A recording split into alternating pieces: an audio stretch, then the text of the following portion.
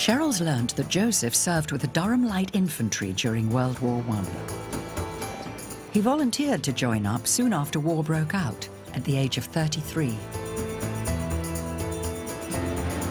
Cheryl wants to know more about Joseph's service and has decided to follow in his footsteps. I find it pretty amazing that my mum's grandfather has been completely forgotten, considering he fought in the First World War. You would think there would be tales and stuff like that passed down, but nobody seems to know anything. A distant relative Cheryl doesn't know has sent a letter with some more information about Joseph. Oh, wow. So handsome again. Dear relative, I am also a descendant of Joseph Wilson Ridley. He was my grandfather, married to my grandmother, Mary Ann, and they had 8 or 9 children together before she died in 1930. Joseph was never really discussed in our family, other than referenced in rather derogatory terms as Old Man Ridley.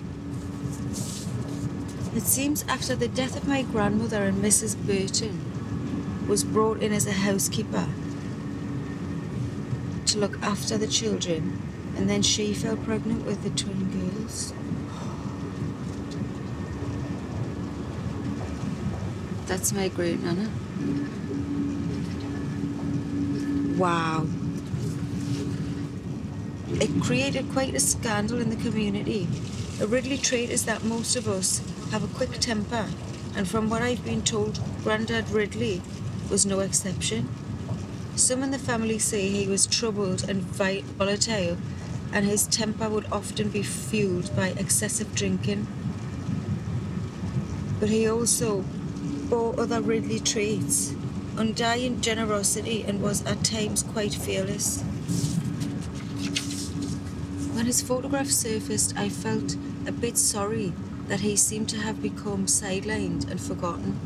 There he was in a soldier's uniform, and he must have fought in World War I. Wow, that actually explains so much of why he was never talked about. So interesting. And he had, in the end, 11 children, which is what my mum said. And yeah, I mean, great nana must have been a young housekeeper that got involved with Mr. Old Man Ridley. When Cheryl's great-grandmother, Edith Annie Burton, had the twins in 1932, Joseph was a widower with a large family and a war veteran. To find out more about her great-grandfather's war experience, Cheryl's meeting military historian Dr. Helen McCartney. In 1915, Joseph was sent to the Western Front, where the British and their allies were fighting the Germans. By early 1916, Joseph's battalion was here, near Ypres in Belgium. Something I do know is that he joined the regiment in Durham, but I have no idea what he did or anything else really other than that. He joins the 11th Battalion, and the 11th Battalion is quite interesting. It's a different kind of unit than he trained with. Right. It's a pioneer unit, and this is a badge that he would have worn. Wow. And what does that actually mean? This here is a pick. Yeah.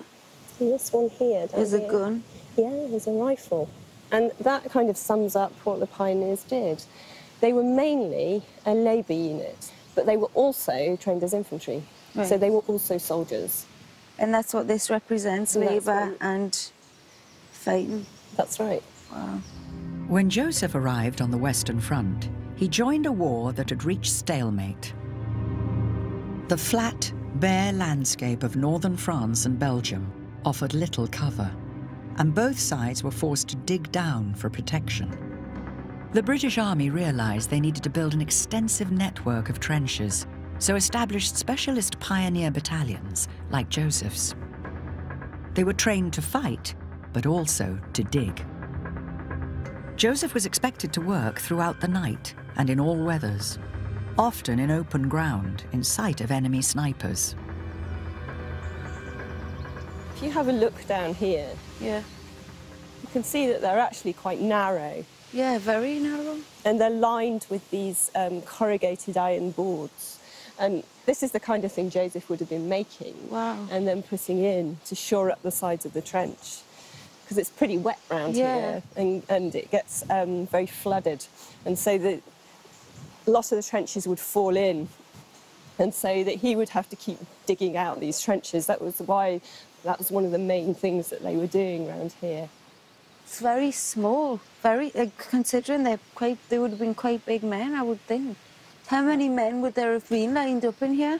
Working parties were anything between 50 and 150 men. All in this trench? All in the trenches, either digging them or digging them out, repairing them. So you can see that the trenches are kind of zigzagged. Part of the reason for this is if a shell falls in one section of the line, it doesn't reverberate along the rest, and so the unfortunate people in that get affected by the shell, but not the rest of the line. Right. As well as digging trenches, pioneers like Joseph had to build railways, roads and bridges to keep the British Army moving.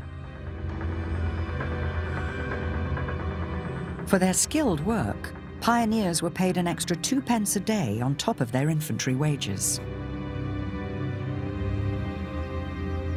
And actually one of the reasons the 11th Battalion of the Durham Light Infantry turns into a pioneer battalion is because it's full of miners. And it's estimated right at the beginning it's about 95% miners. Wow. And that gives them a huge advantage because they've been used to hard physical labour. But Joseph isn't a miner, and he's a grocer. And I want to show you a diary entry from later in the war which shows you how some members of the battalion viewed people who didn't come from the same background as them. Have a look at this here. Okay. A draft of 52 men arrived. Only 3 of these men were suitable for pioneer battalion. Grocers, agents, musicians, etc. are not fitted for the hard work of pioneering. So that guy's not happy about people that are not miners or... That's right. Joseph's going to have to work really, really, really hard to prove himself. You know, I always heard about trenches and how they were used, but I never really thought about how they were actually made. And knowing that Joseph was part of the labour of that is a big deal of helping the soldiers survive. In July 1916, Joseph's battalion was ordered south, towards the Somme in France, where a major offensive by the Allied army to break through German lines had already begun. The first day of battle had claimed more than 60,000 casualties, and by the time the fighting ended, months later, that number would rise to over 1 million. The Battle of the Somme would prove to be one of the most devastating campaigns of the war, and Joseph was heading straight into the middle of it.